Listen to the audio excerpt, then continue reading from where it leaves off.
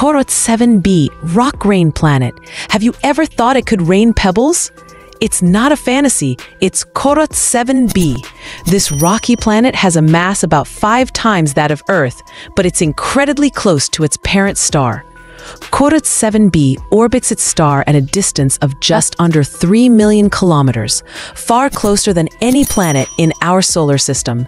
Because of this close proximity, it takes the planet less than 20 hours to complete one orbit around its star. This speed and extreme heat make it an extreme world.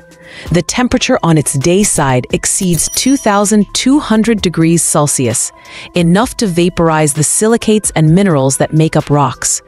These materials vaporize, rise into its atmosphere, cool slightly, and fall back as flaming rock rain. There's no water here. Instead, a climate cycle based entirely on rocks. Korot 7b shows us how nature can replace water with minerals on the strangest of planets.